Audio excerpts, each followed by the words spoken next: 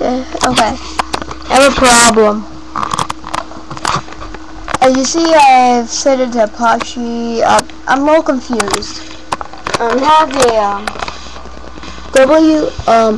a wireless G router. It's it's W3T. Let me just change the focus. W3T mode.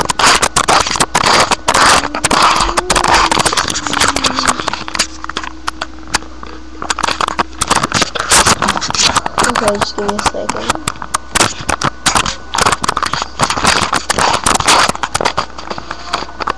Here. Still hard to see though.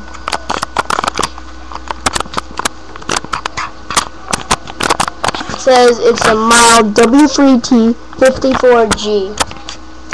And unfortunately, as you see, I did it at maximum.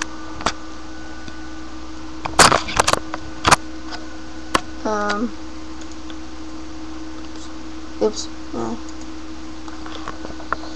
And then here, I don't know what to do. Watch this. Let's do 103. It already exists. If I do TCP, it works. If I do UDP, it works. But if I do both,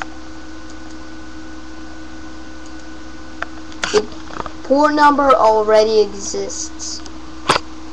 How do I fix it? Should I just go TCP or UDP?